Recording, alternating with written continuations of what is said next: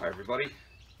Today I'm going to show you how to put a letter plate and mailbox into your panel lift garage door. So I'm going to have him mounted just about there. So let's get started and I'll show you what to do. Okay guys, so I've got all my stuff here ready to go. I got a 250mm letter plate, a small colour bond letterbox, very simple, very light, most important that it's very light, a couple of 12mm nuts and a couple of 8mm washers. Now the idea of the nuts and the washers want to be big enough to cover the nut and small enough to accept the bolt that mounts the letter plate in. So I'll just put them to the side. You're going to need a drill, an angle grinder, an 8mm drill bit, and that's pretty much it. So let's get started. Okay, so I've chosen the panel where I'm going to put the letter plate. Now the card in the back of the packet just happens to also be a template for the holes. It's not a template for the cutout, so don't make that mistake. The outside is the full size, so the cutout will be smaller, but this is good for marking the holes. And now we just simply mark where the holes are going to go and mark the center.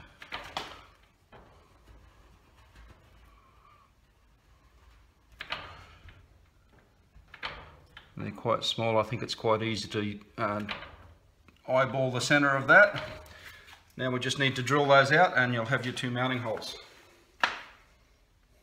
Okay, so it's like before, I'm just going to make a small center punch just to keep the drill nice and steady.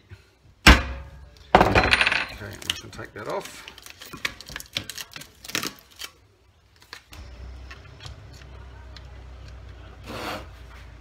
Now we're going to need to repeat the 8mm hole in here as well. These are designed to go into brickwork, so normally you wouldn't have to bother, but because we're only going through a very thin sheet of metal, the mounting hardware is actually much deeper than the thickness of the metal, so these holes need to continue into here. So again with the 8mm.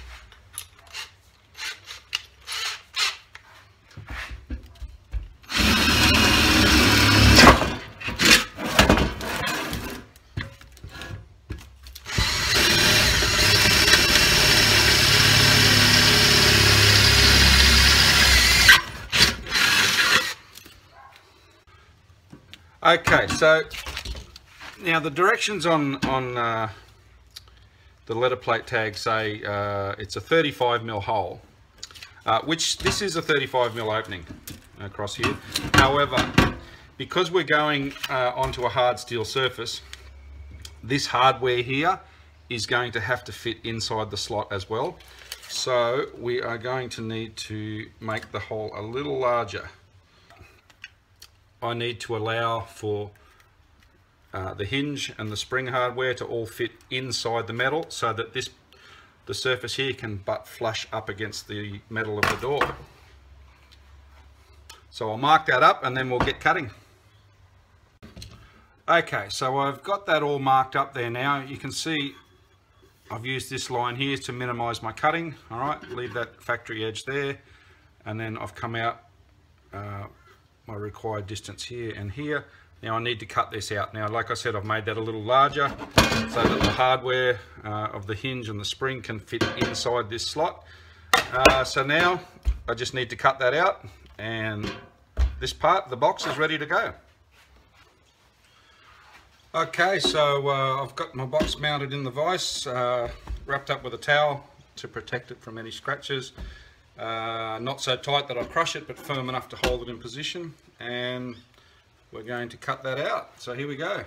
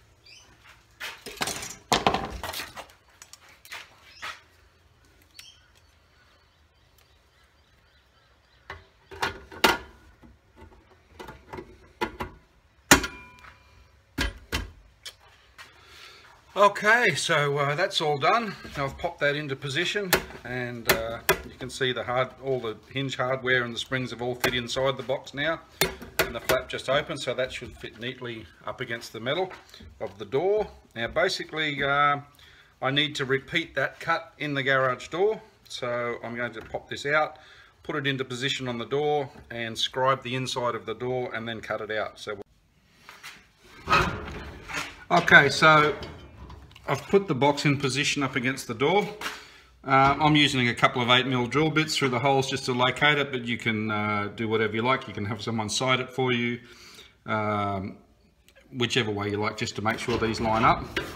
So I've got 2 there, and then just going to scribe the inside of this up against the garage door now.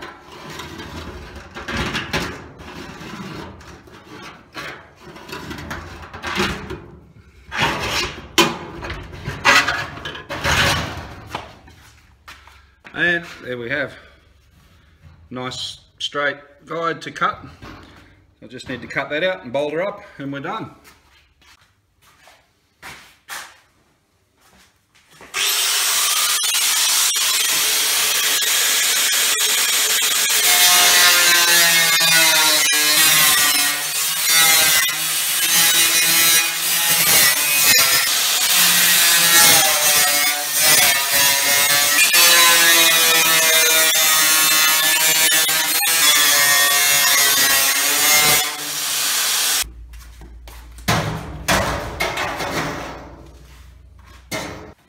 Okay, so our hole's all cut out now, so I'll just try the leather plate on there.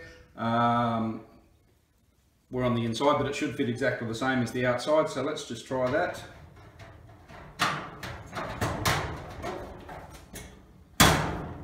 Beautiful. Okay, so now we just need to put that on the outside, bolt it through, and bolt the box up. So I'll just clean all this up. So remember, people's fingers will be going in here, so you want to make sure these edges are all nice and clean, no sharp edges from the grinder. But we'll get that cleaned up and bolted up. Okay, so I've got all my edges cleaned up. I've actually used a sanding block to take all of the sharp edges off there, so that is quite safe now to put your hands through there. I've done the same on the box. So I won't bother filming that, it's quite boring to watch, but yeah, quite important. Just make that, you can see I can run my hands along that, no danger whatsoever. So what I'm going to do now, I'm just going to run a bead of silicone around there to protect from dust. Now, the outside of my door is undercover, so it's not for water protection, but if your door is exposed to weather, you want to put a good bead of silicone in there. Mine is just for dust to make it look nice, so I'll bead that up, pop that through, and then I'll come back in and we'll put the box up. Okay, so what I'm doing now, I've put my packer bolts on here and my washers, and I'm just going to tighten the nuts up without the box on for 2 reasons. I want to pull the plate in nice and tight while the silicone sets, and also I want to get the nuts in here, and I'm going to cut the excess off these bolts here, and having the nuts on I can wind them off and it will clean the threads up and make it nice and easy to finish, nice and easy to fit it all up. So I'll leave that sit for half an hour. The silicone dry up, everything should be right to go.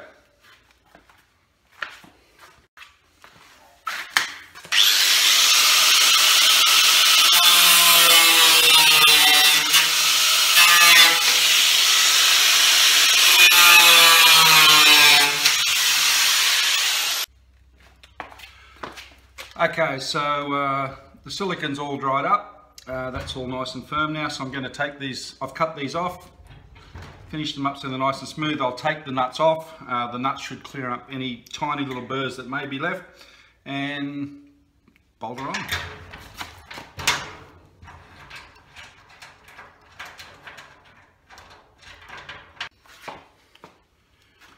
Okay, so got the box in position. Just going to put a nut up there, spare spacer, washer. Just put the nut on the end there.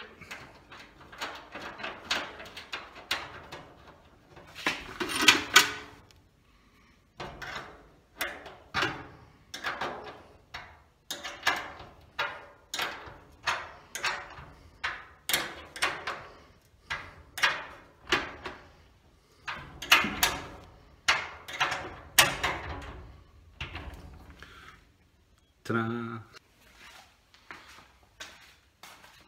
And there we have it, ladies and gentlemen. There is my mailbox. So on the inside of the garage door, opens up, check the mail, no problem. Okay, so here's our end result. We're all done. I'll come out with a knife later and trim these little bubbles of silicone off when they're done. They still need maybe an hour to go hard enough to cut. But yeah, that's the finished product. So here we go.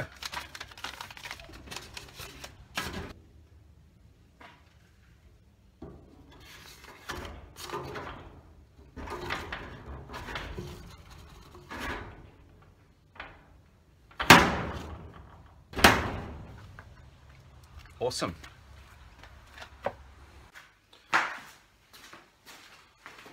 Okay, so here's my mail.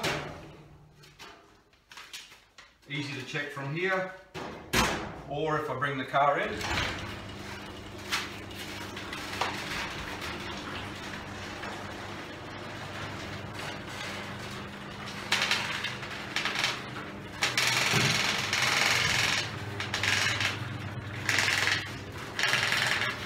If I want to check the mail while the garage door's open. Easy. So cheers guys, thanks for watching, hope you enjoyed that. I'll see you next time.